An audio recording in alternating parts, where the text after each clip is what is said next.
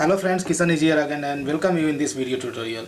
In previous video tutorial we had looked into a map method is called compute. In this video tutorial we are going to look into a map method is called compute if present.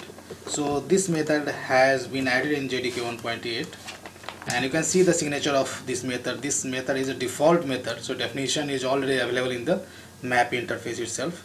This returns you a generic object and that accepts argument like key and by function interface. So that is very much similar to the compute method, right? So this function is similar to compute function. However, the difference is that the compute function adds or modifies an existing entry, whereas this function does nothing if an entry with that key is not present.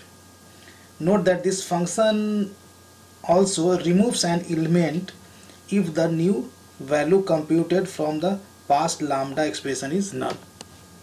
So code I have already written offline and I will try my best to explain you over here. So here you can see I have created a map with two entries, right?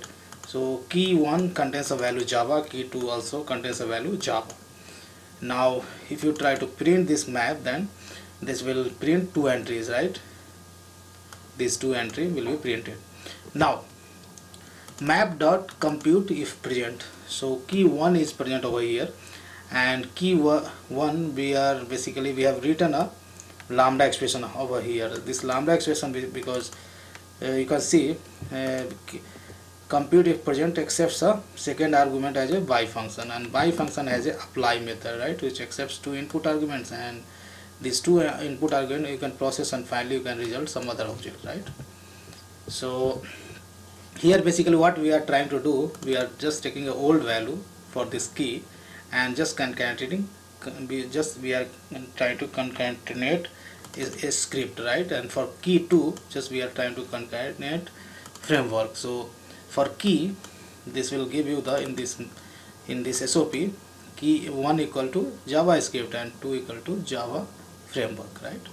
Now a map, again we are applying the compute if present for key 1 and this lambda expression is basically returning a null.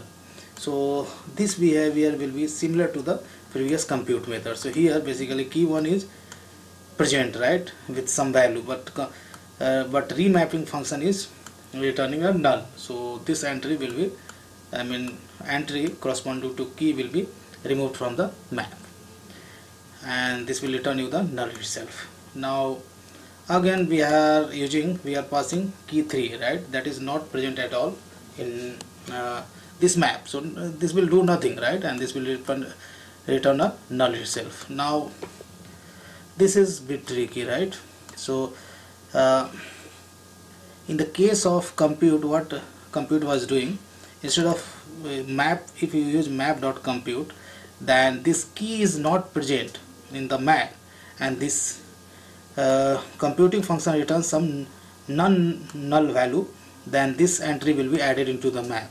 But it's not the case for if compute if present, because this key is not present at all, right? And method name itself saying compute if present.